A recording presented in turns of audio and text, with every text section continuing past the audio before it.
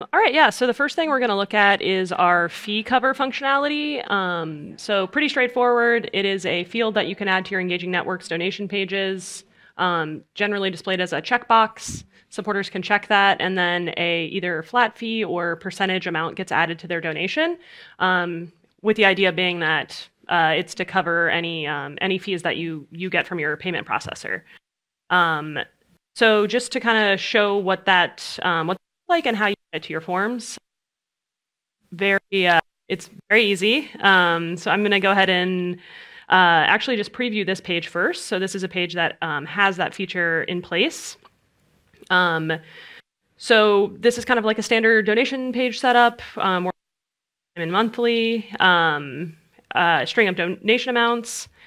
This is the fee cover field here. So you'll see you check this box and select a donation amount. And then in addition to the field and that functionality, we also have merge tags that you can display to supporters to show them the fee that they're paying as well as the total amount with their donation included.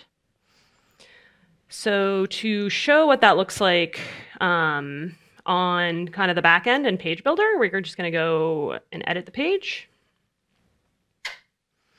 And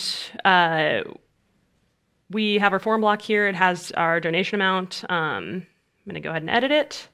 And then pretty much like any other field in Engaging Networks, this is going to have kind of that drag and drop functionality. So this isn't a field that needs to be added to your account data structure. This is a field that will just exist in your account by default. And it's called fee cover. So you'll see it available over here on the left as a field. You can simply drag and drop it onto your form block. And then if we click to expand that field, you'll see that there is some configuration that you can do. So you can either offer the fee cover as a percentage of the donation amount or a fixed amount. In addition to offering the fee, you can also set a maximum threshold. So, maybe if you have, your major donors, they're coming to your pages, they're giving $10,000. Maybe you want to, limit the amount that the fee can be set to. You can set that here as well. You can also customize the language that you have surrounding that field. So there's a label, so that would go kind of above the checkbox, and then there's the text, which kind of goes to the side of the checkbox. And then in terms of other options, there's also the option to have it either pre-checked or unchecked. I would say anecdotally, we have heard that having it unchecked is actually tested a little better for clients.